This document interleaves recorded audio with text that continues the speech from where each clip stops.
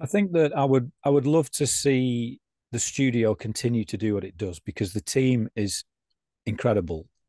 I'm very, very lucky. I went through a process of hiring through who I knew as opposed to through recruitment companies.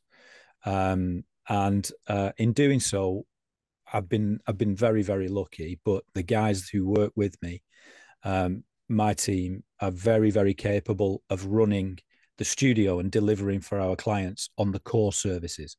So if I were to describe the core services of Magicalogical, I would say it's brand design, it's design communication, be that on a digital format or in traditional formats.